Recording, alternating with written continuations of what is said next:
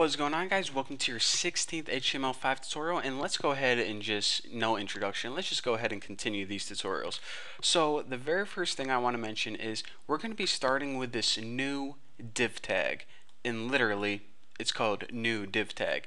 Now see this div tag? It has two things inside it. It has a section and it has pretty much a news article. So basically, whenever you have something that you want to position inside it, you need to treat it as a box. So go over, and we already treated the main body as a box and also the big wrapper as a box. So since this div tag has children, aka boxes inside it, we need to treat this as a box. So just remember that if it has boxes inside it, the parent has to be a box. Simple enough. So let's just go ahead and say new div, and the very first property is that I'm just going to go ahead and copy one of these, display WebKit box. Because it has boxes inside it, the parent has to be a box. Remember that. One of your favorite quotes from Bucky Roberts. So the only thing I want to do after this is check it out. Right now, basically we're saying, okay, this box is going to contain all of this crap right here. However, unlike our website layout right now, we don't want these things to be positioned one under each other like they are right now. We don't want them to be positioned vertically. We want them to be positioned horizontally. I want one column for this stuff and another column for this little news article, basically like we laid out our website before. So in order to do that, we need to hit WebKit box orient in, I think that's how you spell horizontal. I guess I'll find out the hard way. And basically what I'm saying is, okay, now the children that are inside this box right here, they are going to be laid out side by side instead of one on top of each other. Simple enough. So now let's go ahead and take a look at what we have inside here. We have this section, which is pretty much the main section. So let me just go ahead and copy that so make sure I don't type it wrong. And the main section is this crap right here. So in Notepad, hop over to my CSS file and hit main section. And for main section, the very first thing I want to do is I want to just add a border. So border equals 1 pixel solid blue, and this will show you guys easily what's going on whenever we test out our website.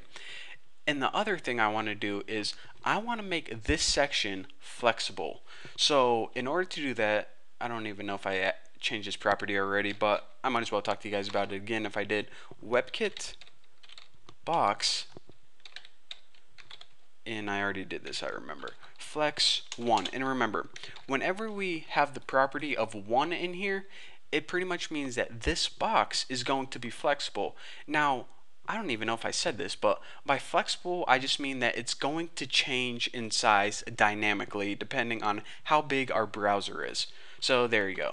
Now, let me just go ahead and add some margin so everything isn't bunched up together. I'll add margin of 20 pixels, and I might as well add some padding too, or those articles are going to look a little funny, of 20 pixels as well. Now, the cool thing about this is even though we have an overall size of 1,000 pixels for our website, since this is flexible, we don't need to worry about a bunch of complicated math about what size this section is going to be, what size the other section is going to be, because it's going to fit dynamically. So that's another reason that I absolutely love this flexible box model compared to the traditional box model. So after main section, what did we call the other thing? Side news. So let me go ahead and copy this and pound side news. Now, the first thing I'm going to do for side news is I might as well add a border, and we'll make this one border 1 pixel solid red. Now, this is just so you guys can visually see, but another thing I want to do after this is I don't want this one to be flexible as well, because this is a common technique, and you guys probably want to pay attention to what I'm going to say next. If we have two flexible things inside a box, then it's not going to know how big to make one and how small to make the other. So a common technique in web development is if let's say you have two columns in a table, make one of those columns a fixed width, and then you want the other column to change dynamically depending on how big the browser is. So if your browser is 200 pixels wide and one column is 100 pixels, then the other column is going to be 100 pixels. However, if your browser is 500 pixels wide and that column is 100, then that other one is going to grow to 400 pixels. So column 1 is going to grow and shrink, but column 2 is going to stay the same. And also, if you have ads on your website, you can't grow or shrink those. You need those to be a fixed size. However, the content or the text, it can grow or shrink. So I know I talked a lot about that and it took me like a minute, but it's definitely important, something to take note of. So since this section is flexible, it's going to be on the side of this section. We need this one to be a fixed width. So in order to do that, just go ahead and set the width equal to, I don't know, something like 220 pixels. And I'm just going to go ahead and add some margins and paddings to make it look a little better. So everything isn't so bunched up.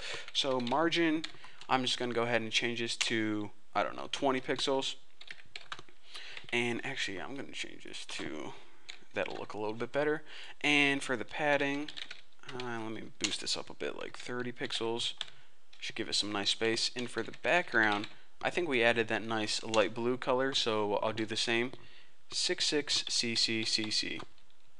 Sounds like someone's name, CC. So after this, we might as well go ahead and take care of the footer right now, and I believe we called the footer. The footer. How clever is that? So pound the footer. Now for the footer, what we need to do is we don't need to clear anything first and foremost. Remember in the traditional box model, I cleared the footer, and that was because we had stuff floating left and right. Well, right now we don't have any float properties, so we don't need to use clear at all. Clear is only useful whenever you're floating stuff around your screen. So what you want to do is text align center, and this will make sure that the text is centered on a screen, because whenever you have a footer, it's nice to center a text. It just looks a little bit better. And for padding, let me go ahead and add 20 pixels on here, and I believe we added a border top of I'm gonna go ahead and boost the pixels up 2 pixels, solid green, not grin, green. And what this is going to do is, let me make sure I got all my semicolons and colons. Okay, good to go. Now let me go ahead and save this, and let's go ahead and take a look at our website right now. So refresh this, and as you can see, okay, it kind of looks the same as the website before. However, check this out. And I actually want to, yeah, I'll go ahead and hold on, got an itch in my ear. Oh yeah, that's the spot right there. Okay, now check this out. Unlike before, where everything is fixed and we needed to, use math to make sure we fit perfectly in those 1000 pixels, check it out. This box to the right is going to be, what was it, 220 pixels. Now this is always going to stay 220 pixels. However, this box over here is going to change dynamically based on the size of our browser. So let me go ahead and shrink this browser and check it out. That box is either shrinking, so if you were looking at this on a smartphone, this website will look perfect still, or if you're looking at it on a big widescreen TV looking computer, our website is still going to look awesome. So that is the beauty of flexible box models, that you can pretty much grow or shrink your website depending on the size of the browser, and you don't need to use any weird CSS tricks, any programming, any math. It does it all for you automatically. And also, I don't know if you guys can see this border or not, but the border of this main header and also the navigation bar, these are changing as well. Now again, even though that they change dynamically, if you are looking at this on a monitor the size of like a pencil, it's going to look really weird whenever you squeeze everything real tight together, but no monitors are ever that small. So I just want to show you guys this, that the flexible box model pretty much puts your website in boxes that can either grow or shrink dynamically. Now again, I want to talk about this just for a little bit longer. A common and awesome technique is to keep one of these columns fixed and the other one dynamic. So then you can have stuff like ads in here, stuff that needs to be a set size, and the content that can change can either grow or shrink according to the display. So that is the technique. In the next couple tutorials, I'm going to show you guys some even more tricks and showing you guys how to make this website look even better. So thank you guys for watching. Don't forget to subscribe, and I'll see you guys in the next video.